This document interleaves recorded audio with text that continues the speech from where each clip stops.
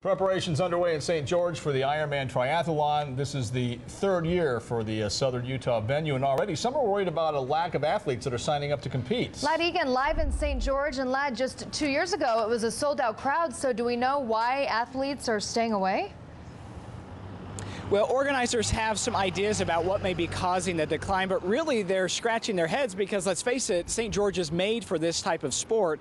The race is in 2 weeks, and that could be part of the problem. It's so early in the season that those athletes from colder climates don't have enough time to train.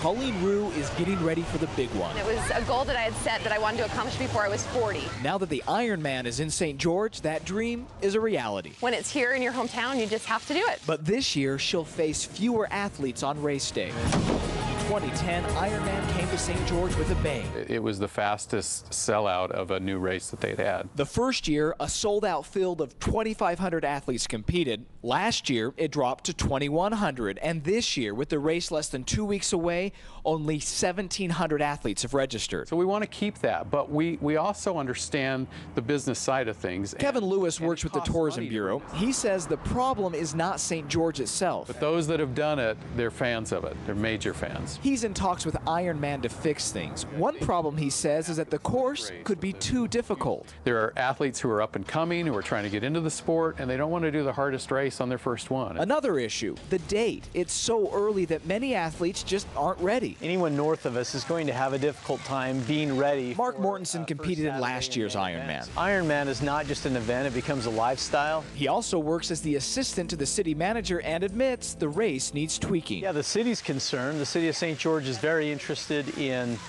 keeping Ironman. With the race's future in Utah in question, Colleen Rue still holds out hope. You know, my hope is that Ironman will be in St. George for a long, long time.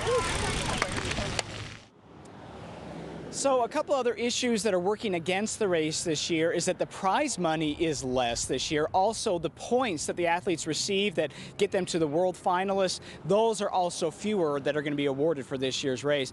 So Mark and Shauna, the race is not until May 5th, and there will be some more people that will sign up before then, but not that many because, let's face it, you can't just decide on a whim to take on this type of a race. Back to you. More people might be inspired when they know there's fewer people competing. They could place a little bit better, maybe. That's true, and we will learn in the next couple of weeks about next year's race. Ironman likes to announce it close to the race to keep with that momentum, so we should know soon about the future. All right, Lad, thank you very much.